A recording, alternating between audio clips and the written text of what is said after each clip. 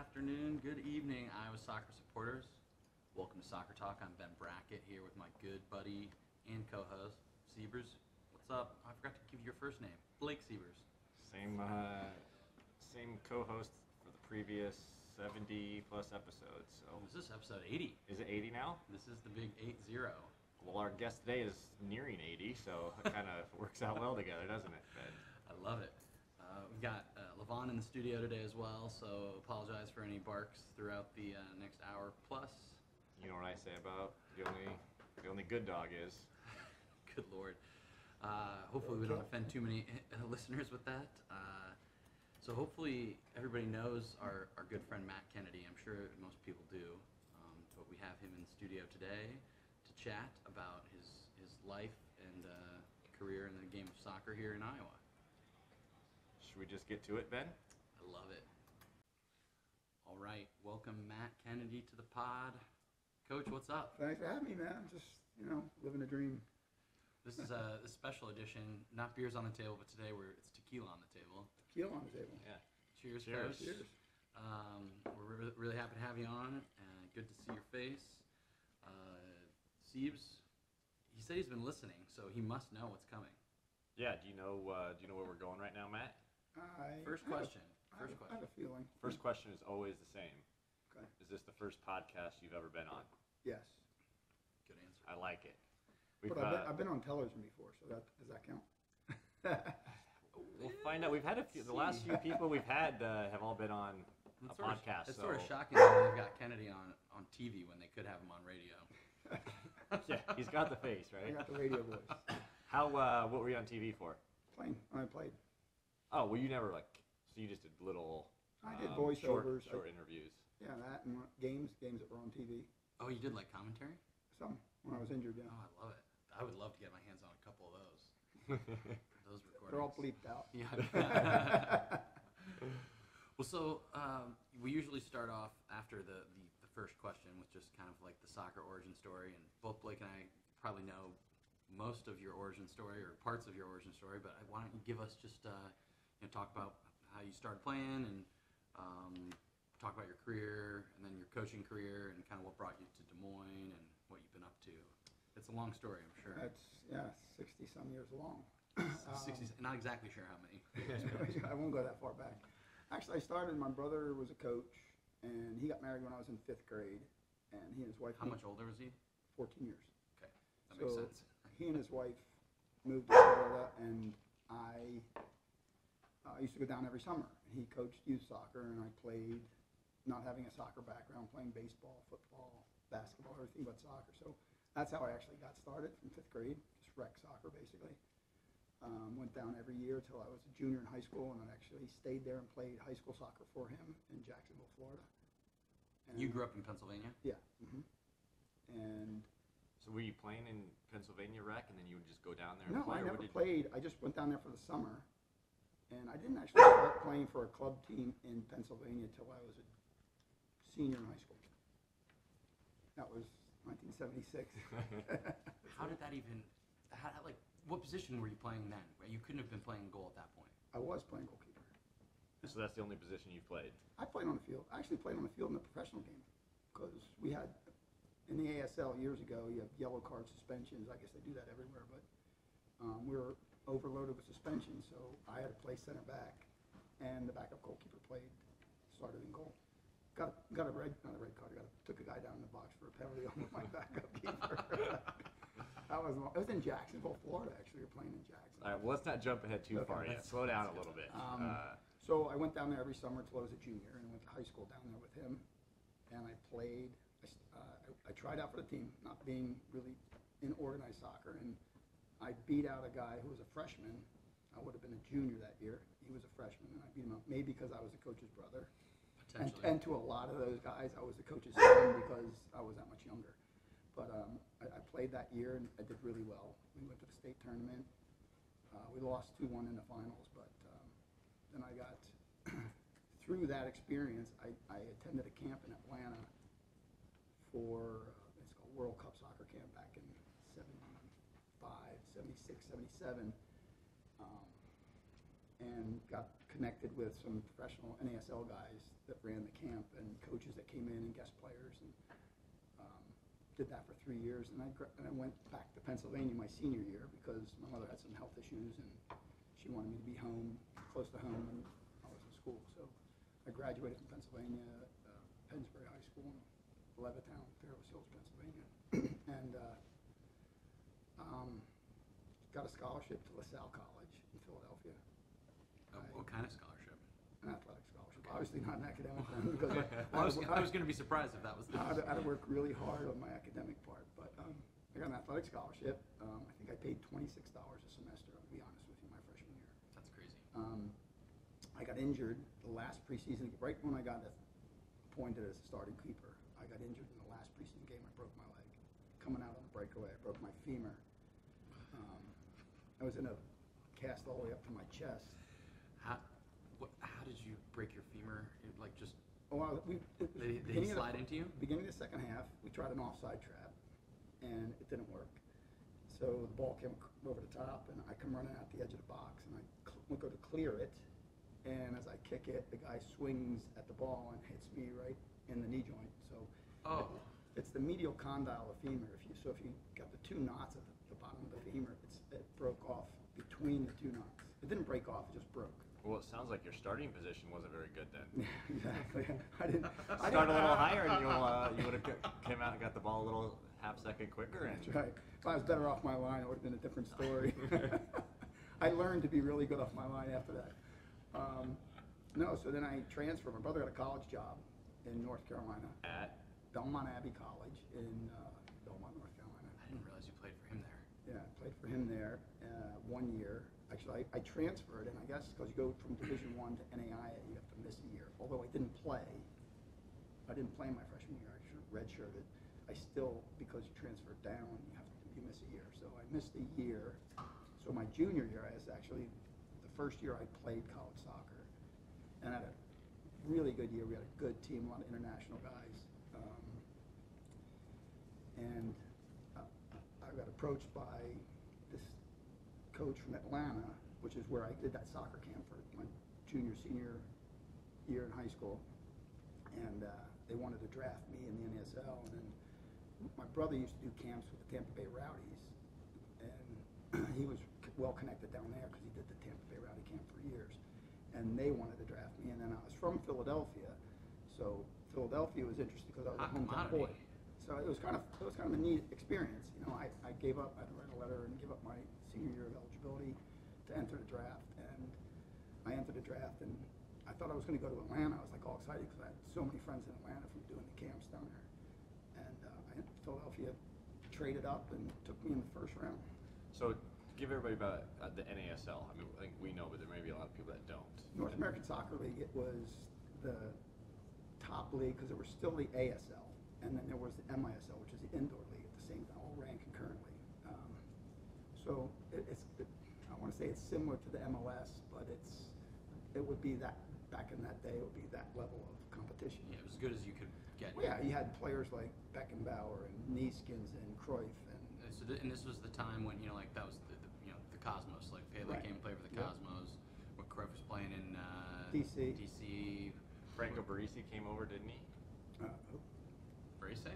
Barisi? I don't know. All right, anyway, so I mean, who did you play against? Like, who are some of the bigger names that we would know? All those guys. We played against the Tulsa Roughnecks had players, but Pele was the biggest draw. Did you play against him?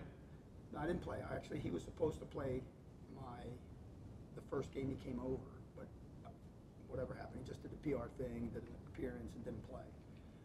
As it was, I ended up getting sent down to a lower level team because they had two top keepers in Philadelphia. So I went to Pennsylvania.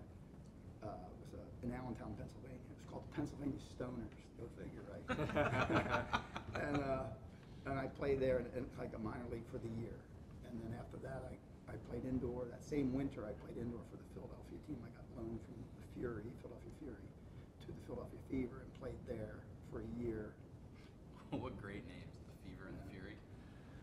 So I played there, and actually my very first game I played in, Walt Chisowitz was doing the color commentary, and I was the backup keeper, and the starting keeper got injured. And it was was like the third quarter, and I went in, and the first shot, one of the first shots I stopped was a penalty kick. And he went nuts. I have the tape at home. I have the DVD at home. That's pretty cool. So, he just goes nuts, you know. And my mom was watching it. She could only watch it on TV. She could never watch it in person. But it was kind of too stressful for her? Yeah. What do you remember what you were making way back then? Gosh. We had an apartment. We got an apartment and a car. My rookie contract. We got an apartment and a car, usually with another player or two. And I was with Tony Glavine, actually, who has a ASL club. St. Louis. St. Louis, right? St. Louis. What they're called, Tony Glavine. There used to be, Soccer Club. there used to be Tony Glavine Soccer Club. Right, and he played with the Steamers for a lot of years and ended up staying there. I'm good friends with he and his wife, and so he and I were roommates. It was kind of funny. And then the Yugoslavian guys lived right above us. There was a ton of Yugoslavians in the league. But yeah, we got an apartment and a car, and like $2,500 a month. That's pretty good though. And that was 1979. That's so that's for what a guy, a 20-year-old kid coming out of college, is like you're that was right. heaven. So you left school early, and that's before, were a lot of other players doing stuff like that? You know, it was like, yeah, kids left. I think the idea was for me just to get in, and you know, I had such a good experience at that camp in Atlanta with a lot of the professional players and coaches, and I developed really well. So I had good training, I had good coaching, and I think one of the things you guys talked about in the podcast earlier that I listened to was getting out of your comfort zone, going, challenging yourself someplace outside of what you're. Sounds like you were doing that straight away. I mean, just I can imagine in high school going to like live with your brother or something like that. I mean, obviously it worked out and everything, but I'm sure it wasn't because you were getting in trouble or anything like that either. No, I have 6 sisters. You know, so So you're doing anything to get out of there. My brother's gone from. He was in the seminary actually before he got married and went to Florida. But you know, I had 6 sisters at home, and I was like, no, it's not like it's crazy. Now looking back, as an older person, looking back, It's like 6 mothers. It was worse than that. Trust me. Are you the youngest? No, I have 2 younger sisters, 4 Gotcha. older sisters, 2 younger sisters. Wow. Yeah, so you're obviously putting yourself outside your comfort zone. You played pro through, what year was it then? I drafted Mid-'80s? I got drafted in '79, and I played till 1989. Wow. About 9, 10 seasons. Indoor, outdoor, different leagues. USL.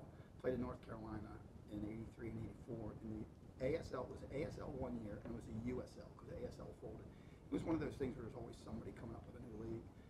I mean, the competition there was still some good foreign players, kind of like, you know, like the NASL was. So many, you know, you had Chip Canalia, you had Neeskens, Beckenbauer, Pele, the goalkeepers, Birkenmeyer, Yassine played in New York. And there was, you know, Shep Messing was probably the best American keeper at the time. And, you know, somebody that huge personality. Do you guys remember what's the movie, the documentary on NASL? It's a pretty good one. It came out, I don't know, 5 years ago, something. But I suppose if people Google it, I would recommend it because you talk about the Cosmos and Pele coming over. And Yeah, all we'll that. also have to find that link of like the old soccer jerseys that I sent you. It has. I've ever shown you this. It's like, I mean, there's pictures of you in like almost like 3 or 4 different teams, in your old like retro kit. And I mean, it gives a good picture of like all the different players that were playing at that time too. I mean, the list is just, I mean, it's extensive.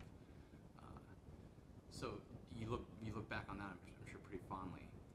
Yeah, and it's, you know, I was thinking about it when I was pulling up in front here, and I was like, you know, how many people really get to play professional soccer for a professional sport, period, you know, and it was a great opportunity, and like you asked Justin, I think, I was listening to that podcast, you know, would it change anything? I guess if I would change anything, I would have gone back Better to starting college. position? No, Well, if it wasn't for that good starting position, he may have never gone to Belmont Abbey. And Exactly. No, I think that the only thing I would have changed is make sure that I got my college degree, finished college, and I didn't do that. So, other than that, it's a great experience. It was fun. It was. Did you start coaching at that time too? Yeah, I started in Minnesota. When I went to Minnesota in '84, play indoor with the Strikers. My best friend, my college roommate was there, and he owned a soccer store. And That's Dave Jensen. Dave Jensen. And we know Dave. Yeah, Yeah. you guys worked at the. we spent a few weeks up at USA Cup. Yeah, right, and, USA Cup stuff. And we did, I started a club called Bangu up in '84 and have the first tournament we ever went to was Pikes Peak Invitational. Oh, nice. I won't go there on this bus ride there with the stories of the kids we were on with. It was you could just imagine, myself, only me, and 18, 20 teenagers on a bus to Colorado. So, funny, it was too. great. It was a great experience, and I keep in touch with quite a few of them still. Actually, it's kind of neat. And then, so that was in 84, 85, 86, 87. So I got there in 84, and I played till 87. And I started Bangu, and then I kind of put myself up in the auction block because I had a really good season in Minnesota. Again, I did my ACL the first year I was there in 84, so I had another setback. Came back a little too soon, but played in 85. Played in 85, 86. I had a really good season, 86, 87 season, and then I took a contract in Wichita, which was my last year playing. I went down there, and again, I thought I played pretty well. I had another injury. Decided that I got kicked in the face, and I broke my cheekbone. I remember hearing this I story. was wondering what happened to your face. That makes sense.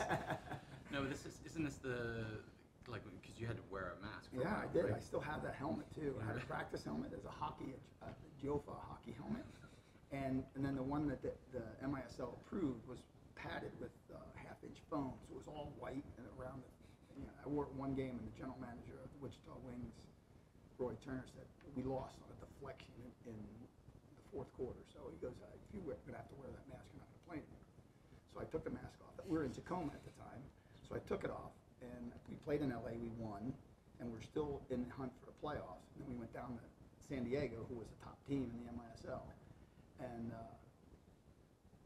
unfortunate for me, Bronco Segota hits a ball off the boards. I don't know if you know who Bronco Segota is. He had legs like tree trunks, and he could just thump a ball like you wouldn't believe.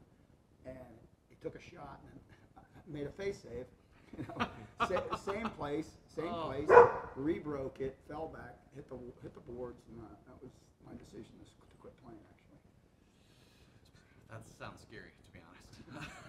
Were you guys? I mean, if you're Wichita to Tacoma to California, you guys bussing? no, we're flying. Everything was flight. In the Like MISL. back in the day when you could smoke on the plane and stuff Yeah, too, probably, exactly, right? exactly. That must have been interesting. The flights home were probably fun if you guys won. What's that? The flights home were probably fun if you guys won. It didn't matter. A lot of these English guys, it didn't matter. You're having fun after the game. Beers on the coach on the plane. And you guys are flying commercial. I mean, are people recognizing you? In and out of Minnesota, it was when we were in Minnesota. I mean, Wichita was huge because that was the only thing in Wichita. The Wichita Wings were, everybody knew the Wings. Everybody came from all over the place to fill that place. So, yeah, that was fun. Cool. So so 89, you say, all right, I'm done. Yeah, I'm done. And you're in Wichita. Go ahead. So I leave Wichita. I go back to Minnesota because I spent 3 years there, and I had a lot of friends, and I kept coaching with Dave and doing the USA Cup, and then in '91 I was doing the camp, Vogelsberger Soccer Academy, and we were traveling, and the lady in charge of Iowa United at the time, Ramona Barber, and the board, Mike Harrison, and a handful of other people, were looking for a director of coaching or program director, and they contacted Hoover because a lot of kids from Des Moines, Ramona's Tommy Barber and Liza and quite a few kids had attended the camp. So they contacted Hubert, and Hubert recommended me. So Mike Harrison came out to Santa Barbara while we're doing the camp to interview me and watch me work and see if it would be a good fit. So they offered me a job in '91. So I came right after the camps ended in September. End of August. I came right from camp from Minnesota down here, and it was kind of awkward because honestly, I didn't even do any training sessions. We went right to the Tranquility Park. What's that term? Cornhusker. Yeah. I went right to Cornhusker without even doing any training sessions with these kids, and I show up, and some of the older kids like Brad Proctor and Tommy Barber and Kevin Brucey and Ryan Mons were like, "You're the guy from camp. What are you doing here?" It's like a nightmare, right? So, Can you imagine? Because if you ever went to the camp, it was so intense. It was so high energy. Did you ever do Vogelsberger? I did not. It was. I did it for a week, and it was like It was by the end of the week, you're like, okay, I guess I could just keep doing this forever. But for the first 3 days, you're like, this is the worst. It's so hard. It's the worst. And that was the response I got from half of the kids Oh, that attended it. So, and then every summer, I literally took. We won State Cup. In those days, Iowa United was the name of the club here. In those days, Iowa United won just about everything. And so that's just for Iowa United. That's kind of more evolved in a bunch. But that's for everybody. The 63rd and Grand Albert complex that became Iowa United, then became the Menace. Now it's Des Moines Soccer Club. Yeah. It was Fusion. Now it's Des Moines Soccer Club. Yeah. Okay. But Iowa United was like the preeminent club at the time, and I mean, you pulled from every. You weren't just. It wasn't just like Des Moines kids. No, or Roosevelt kids. It was. Well, I had kids from Pella. I had kids from Newton. I had Kevin Brucing, who's now a doctor in town, came from Council Bluffs. So we I had didn't realize you came from that far. we had you know it was plus it was us in West Des Moines. There was nobody else. You know, but that was only two, and we probably had over the span of the time I was there, you had Bill Keppen coaching, you had J.R. Fernandez coaching. For Iowa United. Yeah. Well, so that was. I mean, I just remember because I started Iowa United as like a U11, and you would have been maybe in your I don't know what year at that point, but then I think you like Frank Gurnick came around. Frank Gurnick came in after I left in '94. Oh, so that's why I missed out. I left in '94. Went to Houston for 2 years. Ran a club in Houston for 2 years. Then I went to San Diego. Worked with Hoover, off-season camp stuff, and ran his club down in San Diego. And then I came back here in '99, and Yeah, it was like 5 years, right? Is that what it was? Just four. Okay. And then '99, I came back here and back to Iowa United, and I think that was the best staff we ever had. It was me, Bill, Keppen, Casey Mann was coaching at the time, and JR, four really good coaches, really good soccer. Aaron James was there too, right? He was one of the assistant coaches. Yeah. Yeah. That was a long time ago. Yeah, well, because I played for you and him. Like I remember, because it was Sievers and we were playing for Seth. Seth Right. was, I mean, he was another team coach, right? Yep. And I would come play up with you guys, and Aaron James and you would just, I mean, you were a totally different breed. You were the first coach that ever swore at me. At wannabes. Did you ever do wannabes, Steve? No, I didn't swear in one. You definitely did. No way. Yeah. So it was just pretty tame. I feel like you just said like something about get your damn head down or something like that. It was good. Yeah, I mean, you go back through the history of Iowa United, though, the players, but then the coaches. I mean, there's kind of the who's who of the history of Iowa soccer. Yeah, Or absolutely. Des Moines, for sure, at least. Absolutely. Well, you guys both coached there. You coached at Iowa United, or no? You coached at Menace. Well, yeah, it was. I mean, Iowa United sort of ceased to exist. I would say. 2002. Yeah, I was going to say something. right about when we were wrapping up our club careers. Yeah. Because I actually met with Kyle and I said, wouldn't it be a great thing to have a youth program? I presented it to him, and I believe it was 2001, and it actually did it at the end of the 2001 season for 2002 tryouts. So, we met 3 or 4 times, and whether I had to convince him or it was something that he just really was interested in, I thought it would be a great opportunity for, the next level of having kids go someplace just after college and have an opportunity to play PDL. That was like Super Y League times. Yeah. Yeah. The reason for the demise of Iowa United is clearly Matt Kennedy. Exactly. The beginning and the end. He wanted to keep control. There's no controlling when you're involved with the Menace people. So. Well, there's no controlling when you're in charge of a board of how many parents. And Oh, it's crazy. I remember tryouts. It's funny you say that because we used to go tryouts, and then you have to go into this boardroom with 12 board members and present each and every roster. This thing would go on for serious? till midnight. And so this was Iowa late United. 90s, though? Yeah. So the board members decided The coaching how to staff- say in the the tryout. mind you, there's no computers back then. Sure. So everything's on handwritten papers, and you're going and you're presenting your roster, and they're asking why or why a play up, and Sure. why are you allowing this person to play up and not that person to play up, and and you have to justify and rationalize everything you're doing, which is, literally they went till midnight. Some of pretty these board meetings, and it was tasking. Yeah. Oh, and back in, those were, if I remember correctly, a lot of those parents and board members had a ton to do with just like the beginning of soccer and making it like Exactly. what it was. Yeah, you had like Kim Walker was there, Ramona Barber, Cammy Sullivan, Yep. Mike Harrison, Neil. What was that kid's name from West Des Moines? Well, for all you coaches out there that complain about tryouts, like think about having the board Good members actually have a say. in that. Yeah, That's unbelievable. It was crazy. It's crazy, and then, you know, and nowhere else does that. I mean, they usually you present the roster to the board and stamp it, and it's done. But here it was a little bit of a control mechanism, I think. But you know, we really, you know, like we got the best players. We got the best players and put them in the best opportunity, and we really had to rationalize why we cut a kid, especially if a kid had been on the team for a couple of years, or you know, why we'd have a play up.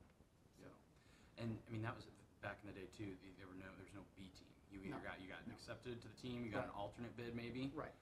Or you got straight up cut. And Right. a lot of people, like, you did get cut. It wasn't like, hey, we'll just give everybody an alternate bid, and maybe you'll be the 10th guy down the line or whatever. So just don't feel too bad because you're still an alternate. It was like, you know, we've got 2 alternates, and then you're just straight up cut. Yeah, and there was no gray area. Exactly that. And you know, now you talk about parents overwhelmingly want to have you know, we actually had to do twice-a-year evaluations with Iowa United. I found the form actually the other day. I was going to bring it in, but you had to do twice-a-year evaluations, which I don't mind. You know, I don't mind that, but you know, and that would really go towards the player's file for the tryout period. So when we went to the board and we said, this is the deal. He's not getting there. And for you, it's easy because you're super engaged. Like, that's just the way you are. Like, you're like, of course I know this about my players, and you can evaluate. It's easy for you to probably run through and do that. It would have been nice if you would have brought that or anything in, wouldn't it have been? Yeah, that's right. He came empty-handed again. Oh, he was too busy. He was too busy bringing sandwiches. That's right. So I think that to me, you like, I think of you as an Iowa United guy. Like, that's just, you know, I barely even think about maybe what you did, but that was because it affected me at the time. But you've now ultimately coached for, I mean, not every club around, but you've coached for a lot of the different clubs in town. Yeah, I've been Iowa United, obviously. I was with VSA after I came back from one of my attempted moves. I think it was to Atlanta in 2007. I went to VSA. I actually coached with Carlos at Waukee at the same time. Yep. I did the goalkeepers. VSA had an agreement with the Ankeny, so I would do goalkeepers at VSA one day a week, and then I would go to Ankeny and do their keepers twice a week. So how would that go nowadays? Oh my gosh, you can get away with doing that kind of stuff. And I mean, you've done. You know, I think in a specialty position like goalkeepers, I don't think it should matter. I don't think it should either. It'd be hard. You'd be hard pressed to get away with it today, I would think. But right? even me as a goalkeeper and a goalkeeper coach, to try to even do personal training with keepers outside of a club that I'm working for, people would say, "Oh, you're recruiting," because this is the stuff that happened. Right. I mean, I remember, you know, when I first came back here, and I used to go watch Roosevelt high school play, and Dan McCain was a coach. I don't know if you know Dan McCain, but he was that was Cesk's. He was like the greatest, the undefeated. The greatest motivator. Didn't know That's a thing about soccer. Great guy, but I would stand outside the fence, and these Valley parents would say, "Oh, he's coaching high school. He's coaching he's coaching the kids." Because back then you couldn't coach the kids in club and high school because it was a suspension. Still can't. And so they would report me like I was coaching behind the fence or something, and I was like, you know, give it a rest. But you know, it was most of the kids, and actually, oddly enough, back in those days, you had even Seth's team, and the team under him was a lot of West Des Moines kids. You know, Billy Scott, Matt Wagner. Matt Wagner's a goalkeeper. Olivencia. You had all those guys that came. Friend of yours, a kid from West Des Moines. You don't have that many friends, No, Ben. no. It's got to be just on the hand. He had a nickname. I can't remember his name, but I'm friends with him on Facebook. So back when you were at Ankeny Soccer Club when Oz was there? You were helping the goalkeepers, or was that the Rush? I don't remember when they. It was 2007. Okay. Ish. So it could have been Oz. It could have been Corbin, maybe. When Corbin came in, and they were. Yeah. Then I think they changed to the Rush. Right. Somewhere Around then, and Corbin, yeah. Corbin came in and brought the Rush in. Yep. And then you've coached, done goalkeepers for the Drake men's, Drake women's. Men, I never did the women. I did women at Grandview, men and women at Grandview. You're doing Graceland.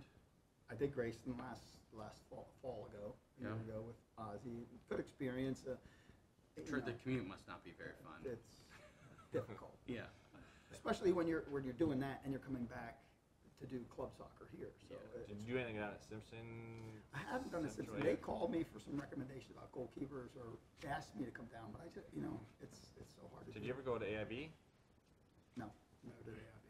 See, and I think for people that don't know Matt or have never seen him coach a goalkeeper session, his sessions are pretty unique. They're super intense. I remember in high school participating in one, and it was awful, just to sort of see what it was like. Super not fun. But I guess it's just interesting. And this is kind of where I'm curious as we take this conversation from, hearing your story to like kind of present day. Your coaching style is probably like a little too in your face these days. Would you agree, or do people do you get that from people still? Yeah, Because I love your coaching style. Don't get me wrong. You have to set out an expectation, I think, and I learned something working with Bill and working with Hoover especially, and the people on the Hoover staff. Something simple as, if you have a troubled player or player who's not participating, you give them all the attention and let the other 18, 19 kids know. So you make a statement with that kid. I said, I'm no dialogue. And the bottom line is, you have to make them. You have to care about the kids to the point where you want them to really do well, and let them know. So there's a little bit of a trusting. It's funny. I was watching NFL today, and one of the announcers was saying that most successful coaches, even in the NFL, know the personalities of their players, and I think that's so huge when you learn what buttons you can push, who you can be really rough on, and who you have to kind of, I don't want to say stroke, but you have to be a little nicer to, and that's kind of changing with the age. But back in the day, I mean, there was, it was like in your face stuff, and you said. How many players do you hear from that just look at that as some of the most some of the best coaching they got? I feel like you probably hear that a fair amount. That guys are just, I loved it, thank you, coach. I do, and it's funny you should say that, because when I was in Minnesota and I coached Bangoo and I coached at Edina High School with Dave, and this goalkeeper, Tommy Prestis, who played at DC United with Matt Nickel. I think he was there when Matt Nickel was there. He played 4 or 5 years there, won a couple championships, and went to Cleveland. And he messaged me a couple years ago, and just along those lines. And it's like you get emotional because you get these guys that say, you're looking back, some of the stuff that you did there, as hard as it was, really shaped the way I am. And I was like, well, that's what it's about, because we're not just creating soccer players. We're building young men. We're building reliability, accountability, all those things that that you could do to make you be successful in your normal job. Right. So Just day-to-day life. on that, you kind of bring up old players. Give us some. You've been out in the Des Moines soccer scene for a long time. We just kind of laid out who, if you had one, who was the best Des Moines or Iowa soccer player that you coached? Putting you on the spot. I now. know that's a hard one. I hope they're not listening. It's hard to say that because there are so many different dimensions to people who are successful. Cody Fox was probably the most athletic kid, and he was. What year would he have been? He would have been. Oh my gosh, I don't even know. Because I recognize that name. I just can't place He it. went to Drake for a little bit, and he was kind of like a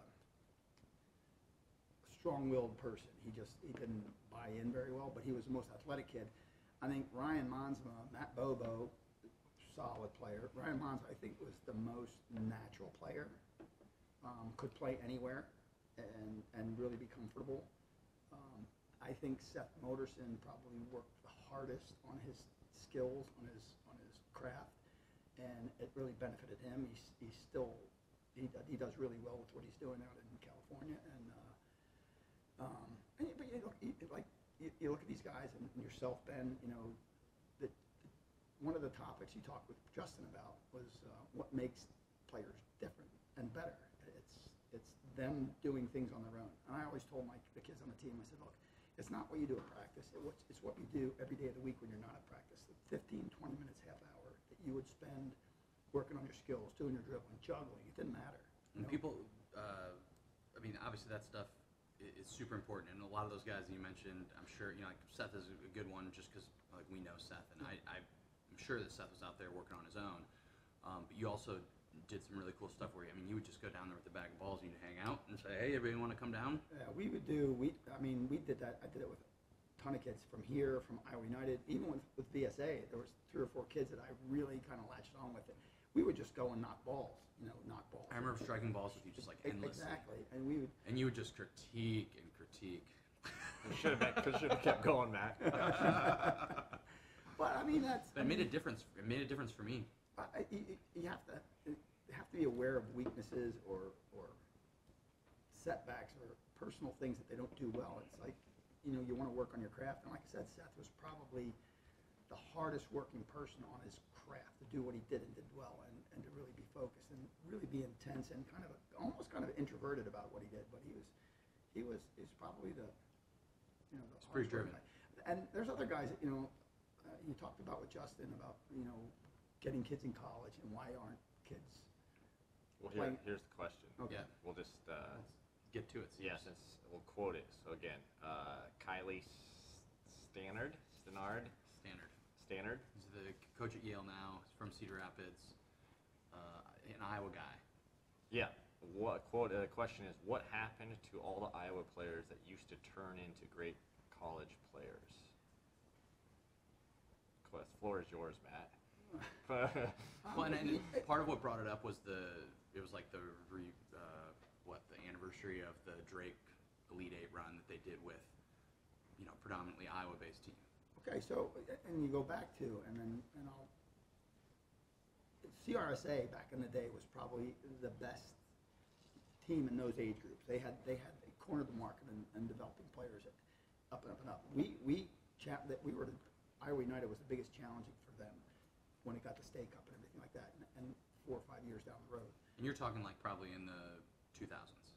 Early 2000s, late Yeah. 90s. Yeah. It takes a, Ben, and you both played Division I. You go and you're basically a scholarship player or you're a professional athlete when you go to Division I. Correct. You have to do study table, you have to do health and fitness, you have to do workouts, there's Home sessions. yeah, and that's a commitment that some of these kids don't get. I hate to name names. John Chota went to Drake, and probably very, very gifted player, very talented player from Waukee.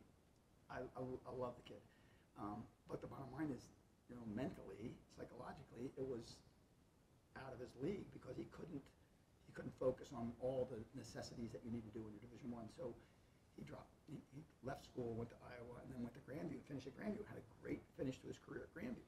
A lot of that I think sometimes becomes like an experience. Like he needed to have the experience probably and understand, walk away from the game and go, actually, I would rather take it really seriously and make it a full-time job or whatever. Yeah, and I had a kid who I thought, Brandon Cook from Bondurant, who played for me, who was unbelievably gifted and decided.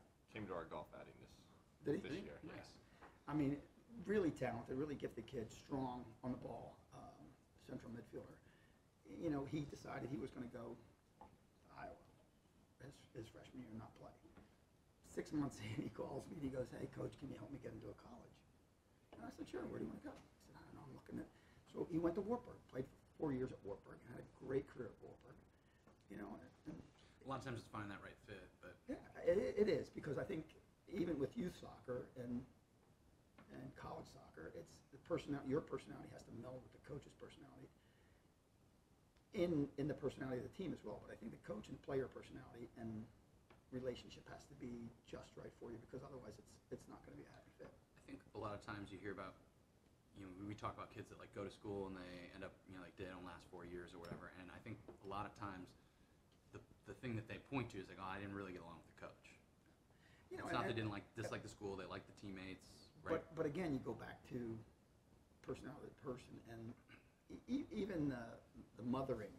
You talk about getting outside your comfort zone and being on your own, because a lot of times when you get to college and you're on your own, your time management's horrible, your study habits are horrible, your eating habits are horrible. But the bottom line is, we get back to the question. We've got kids that here in Iowa that have gone to Simpson and done well. And I tell kids, I said, look, you're going to college, make 2 lists, a list of schools that you want to go for an education that has a soccer program that'll fit your needs. And then get out of your comfort zone. List a couple colleges that you want to play at that you could still do an academic program, but the soccer is what you want. So maybe a Division I team as opposed to a Division III. So I had a goalkeeper go to played for me for 4 years growing up in high school, and went to Wartburg as a freshman last year. And Woody. And he played with the Wonders. And he went in there, negotiated a deal with the academic and whatever package, money package, but sat the bench the first game and got the nod the second game and never gave it. So I mean, it's those situations that people overlook, because there's still great opportunities for kids to play Division III, NAIA. I know the conversation with Grandview came up with Justin, and there's so many players at Grandview that are local kids. But I think one of the big things is the Latino community, the Hispanic kids that and it comes up with the Des Moines schools football programs, the inner city school football programs, because all those kids play football as well, American football.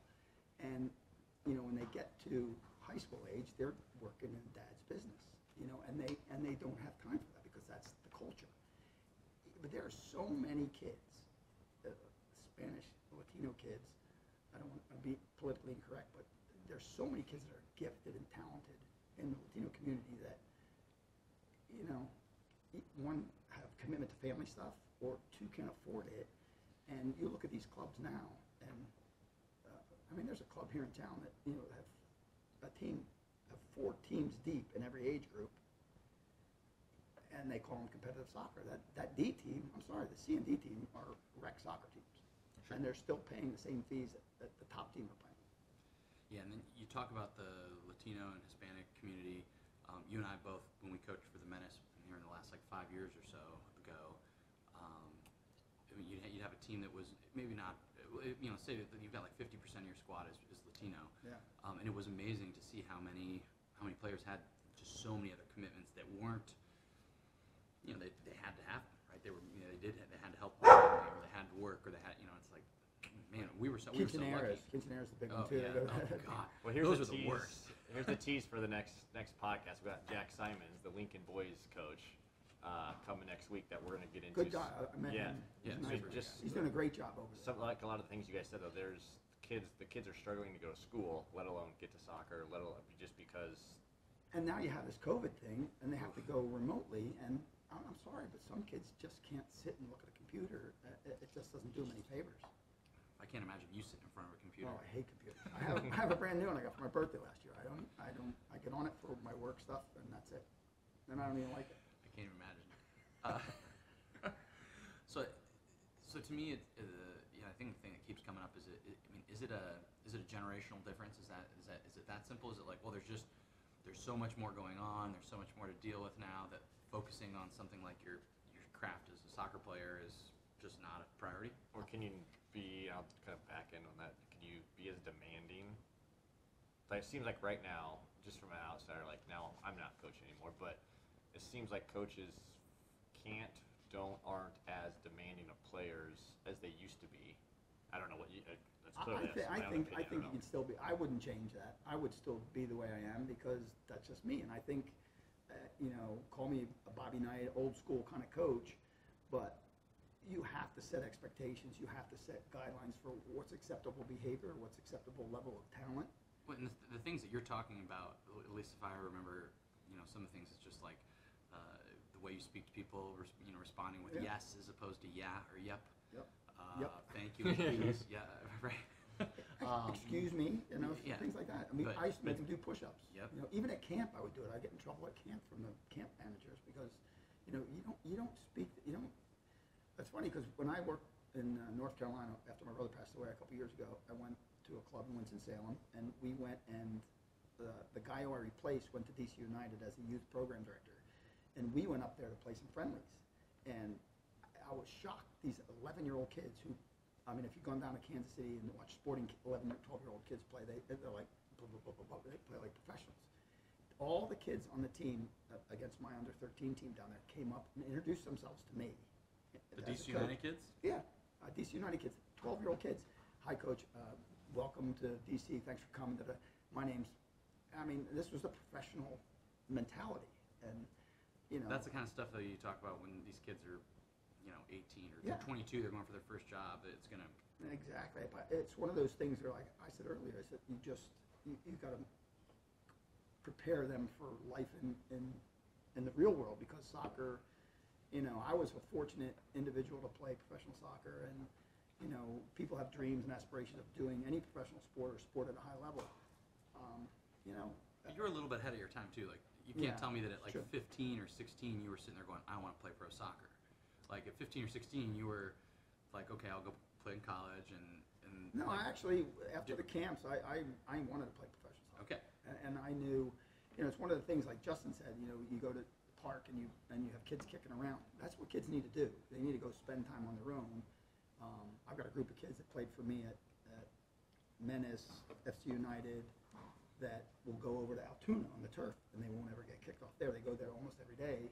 And they, Luckily, nobody listens to this podcast. Because otherwise, but they go there and they play, or they go to Johnston and play on the turf in Johnston, and 8, 10, 12 of them, they go play small-sided games or do some goalkeeping stuff, and that's the kind of stuff. I remember when I was a little kid, I played baseball.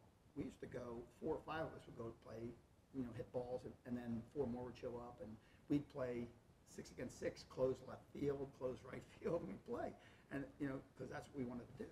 Yeah. But that was then, this is now. I mean, the computers, the phones, the games, the TV, the internet. TV, internet, fields are closed. yeah. I mean, Yeah, Yeah. all those things. It's crazy. There's so many distractions now with these kids, and I think one of the things that we do have good players here. There are quality players here, and I just think that we've got to do a better job of identifying them and setting them up. I had a kid that played for me that we sent up to Minnesota United for a couple tryouts, and they really liked him, an African kid, and they really liked him, and unfortunately Minnesota United dropped their youth program, and it's got picked up by somebody else, but he was in the mix to go up there, and like Justin said, sending kids down to Kansas City. So and to send kids away, like him, he actually went to another club because I folded my team up this year. And, I can't be mad.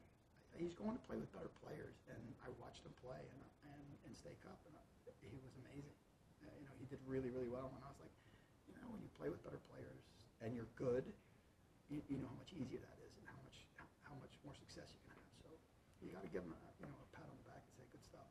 So what do you think then, like as a whole, like if you just look at the Iowa player pool, I think no doubt it's increased in size. It's probably increased in quality. But what do you think? I got to go with something that Justin mentioned. I agree that there are too many clubs. I think if there were a core club, and this is what I tried to do with the Menace years ago, try to bring in, we even sat in John Pearson's living room years ago, me, Frank Ernick, John Pearson, guys from West Des Moines, guys from Ankeny, and we thought, oh look, here's the pool of players. Let's put the players here, and we're out here. Yeah, players are going to have an attachment to certain coaches, but we bring all the players here, and you play. You're doing the 14s, you're doing the 16s, you're doing the 18s, girls, boys, however. But all the players come to the same hub, and nobody bought in. And it's just, you're protecting their livelihood, and I think it's even more obvious now that certain people are protecting their livelihood with their income and their salary and how things work. But I think, ideally, if I don't want to bash anybody, but I think if everybody was in it for the right reason for player development, then they would find a way to create a system that the best players play together. What kind of system would you create? Like if you could make it. Ideally, and I think this is something that would be along a professional line where the best players play for free. I think and that's the way you get the best players. It's kind of like an academy, like an MLS academy. The players want to go there. They try out and they work on their own skills, their craft to get to that group of players. You talk about the pathway, right? That we always hear about the pathway. What are you, if you don't have a place to go? You have to have a facility, you have to have a sponsor, you have to have somebody with deep pockets that's gonna, there's a way we talked about it with Iowa United years ago, that if you were in the club at wannabes, 11s, 12s, 13s, 14s, you didn't pay or you got reduced fees 16, 17, 18s. So there was a payback for Loyalty. exactly, for loyalty. And I think, and that's something to be said about that. I mean, the writing may be on the wall with Pro Iowa. I mean, Yeah.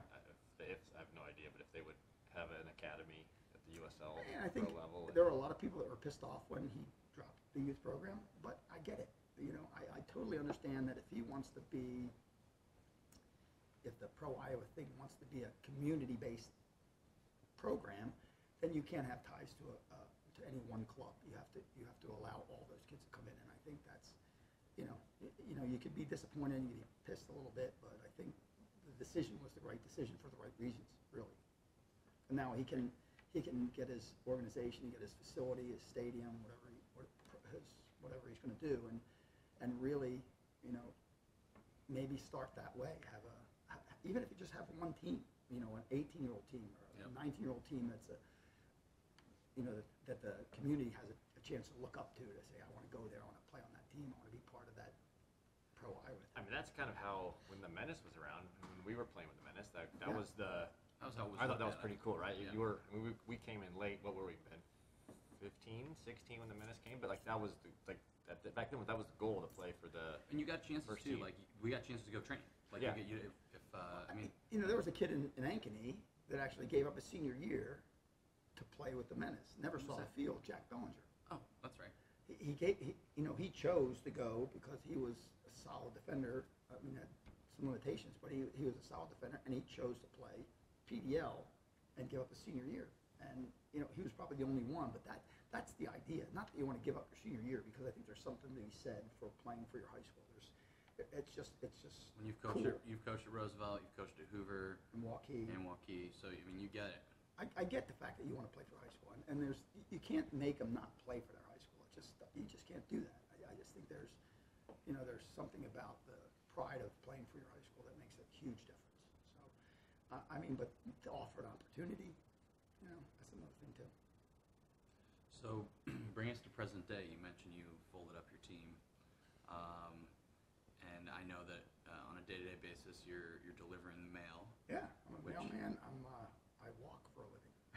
Which is funny considering all the maladies that you've garnered over the years. What you hip replace, couple knees. 2 knees, a hip, pacemaker. Fit as a fiddle though these days. I lost 25 pounds when I started last year. But a year ago this time, I lost 25 pounds. I went from 187 to 165, 162. So That's strong. I don't What even do you tell. say? Blake's looking at the Ben's like, I back. haven't seen that number since I was 11. it's funny because my professional playing weight in college playing weight was 172, and I'm under that. Wow. Yeah, I don't think I'll ever get under my college playing weight They're hiring again. at the post office. Yeah. It's a busy season, Christmas season coming up, man. I should consider that. I should consider that. Real estate's kind of slow these days. So, I can't imagine you're not going to coach again. I just don't see that as a possibility unless you die really quickly. No, God forbid. I always joke about that too. So Yes, just throw that out. correct. 'Cause you know me. You know Yes, me a little correct. bit. That wasn't as morbid as it sounded. Yeah. No, it's funny. Justin said it too. I was walking my route the other day, and there's kids, playing the ball in the yard. And I was like, I wanted to stop, but I'm kind of on a timer with my route. I got to finish a certain time, so I got to make sure if I'm on schedule or I'm ahead of schedule, I can do that. I want to do it. I want to, and I think I will. I'm on the overtime list now, which means I'm at their beck and call. 6 days a week. But that's good. Yeah, it's good for me. Especially because the weather's been so nice lately too. So, when the weather starts blowing sideways snow and rain, then I might change my mind. But I thought about getting off the overtime list in January, February, March, and doing some kind of preseason high school stuff. Soccer aerobics kind of thing. And I swear by. I've done it for 35 years with Vogelseer's camp, and as hard as it is to do, and as much as I rolled my eyes at it when I started doing it, I think it's one of the best programs for balance, strength, and As someone who's done it, I would agree. Although I did watch the video somewhat recently, and it's hilarious. Yeah, It's it's terrible. But like, You guys should. We need to. Cause I've taught. I mean, I remember talking about this 10 or 15 years ago. I didn't know there was an actual video. Does somebody have a link or something? So because we should. I've got the DVD. We'll Okay. probably like upload it somehow. So you again. I there's actually want to. I talked to Vogelsir the other day actually, and I want to ask him if he'll give me permission to redo the video in modern clothing. Well, that's what's so And funny about it. And maybe music, but music, Yeah. put in music. Exactly. It's like the old who was John Bastow or whatever the 8-minute abs. Yeah, It's yeah. like that. Yeah. That's, But and it's so funny too because they they'll kind of like focus in on one guy who gets it. But And they can't do it. exactly. And you have to get through like the first 10 or 15 minutes for anything good because at the beginning it's just like the bouncing and the skipping and the hopping. And, Right. But that's important though. When you think about it, it's important. But then you get into the touch stuff. skipping, jumping, up, up, Up, up. up, up. Magic hop, the magic hop, the magic hop. You know what? And you think about it, that magic hop is all about your touch. So. do you remember on that real quick note? Do you remember when we were down in San Diego? You got sent off, and Hubert coached it. Hubert Vogelstein. Yeah. We didn't. I mean, we've heard of this guy. No idea who the guy is. God. Yeah, All of a sudden, it's funny because I I didn't was get going to bring play a that picture. game. I got sent off too. I found a picture from that tournament, and I was going to bring it. I left it on my desk. That would be the gift that you could give us, man. Oh man, that's crazy. That was because you got sent off, I got sent off, and Nick Miller. I think we all got sent off in the same game. It was a total disaster, and so I don't know. do you think that? I mean, so like, remember, I mean, we had kids. That was, I mean, That was like arguably the ODP team Exactly. that we just said, Sure. hey, we need to go in front of colleges on our own, and did it. And It's funny because that's what you talked about with Justin too. And you mentioned it. I don't even, Matt, you didn't even get paid to do that, did you? Like we paid No, for your ticket. I hope. I paid for my flight. I think that was it. But but It's crazy. you go there, and part of it's up to the individual kid. To make contacts with coaches. Now some of these clubs, a lot of these clubs have college advisors. But what do they really do? When Justin was making that statement that these kids are going to VSA's going to St. Louis, and those 5-6 college coaches aren't there at the game. Give me a break. That's the college advisor person's job. But I think part of it is the accountability and of the player to reach out and say, hey, I'm interested. We're going to be there. This is our schedule. And I think that's the way we did it. We did it back in the day. I remember with Mantley's team, like you said, traveling and going to tournaments. I mean, it was almost cost effective, but Mantley's team, which was actually ranked 9th in the country at one point, we went to Memphis, we went to Atlanta, we went to Nomads, we went to Surf Cup, we went to President's Cup. You'd in stick Phoenix. 4 guys into a room, continental breakfast. Yeah, Yep. yeah, and Or, you have or somebody's mom would go get bagels and 2 or bananas. 3 parents. You Yep. have 2 or 3 parents going for chaperones and driving the vans. So, and that's the way you did it. I mean, it's funny because what makes these kids successful? I mean, nowadays we go to tournaments. I take the kids' phones at night because otherwise they'd be on them until 2 o'clock in the morning with their girlfriend. I take all the phones in my room and I just shut off or charge, and then in the morning at breakfast or the morning stretch or run, they get them back after the morning stretch or run. So I bet they hate you. they do. They hate me. Well, it's funny because you look at my last gig at a state cup game. We were playing a play-in game, and it was a team we'd already beaten handily during the season, and 3 of my best players were out all night. And we go there, and unfortunately, they didn't have their best game, and we ended up losing 3-2 on 2, whatever. I mean, we lost. And every coach says, "Oh, we could have, we should have, we could have." But they weren't better than us, but we gave up 3 bad goals, or 2 really bad goals. So, and that was a playing game that we were, and everybody, VSA was the top team, and Sporting was the second team, and everybody was afraid to play my team, and I was like, and we lost in the playing game. So I was like, it was shocking, and I was gutted. And I talk to the kids all the time, and I said, I know, I still feel that in my stomach, that game, because that's the game, there's no way we should have been on top. But. So to me, that's a good, I've got a good wrap it up question, sort of. Not that we've taken enough of your time. Nobody wants to listen to us talk for 2 hours. So thing that strikes me about you is obviously your passion, but it's not just for the game. A lot of times it's for the players and all that kind of stuff. And you're also super competitive. You've kind of got that, like, I don't know if you want to, obviously listen to somebody talk about how like all really competitive people have that sort of addict gene of like, oh, I'm going to go out on my own. I'm going to, you talk about going and kicking the ball for how, knocking balls for however long. How has that helped you, but also how has that like hurt you in your 60 years or how many years? I don't know if it's hurt me. I think you got to give. Because you just talked about how much it hurt. You talked about a loss from how long ago. You do. And you guys as competitive people, both you guys play at high level, and you're competitive people. So anybody that's competitive, that setback is, and that one for me was gut-wrenching because, a couple years ago, Brendan's team, when they were 14, they lost on goal differential. They lost on a goal differential. So, and these kids, and they all came up to me at the post-game gathering, a lot of Latino kids. He said, "Coach, when's our next game?" And I was like, "Next year." Some of the kids don't get it. Sure. But I think, the reward is you learn as much you probably learn more from losing than you learn from winning, as sad as that is. But I think as a coach, it just makes you,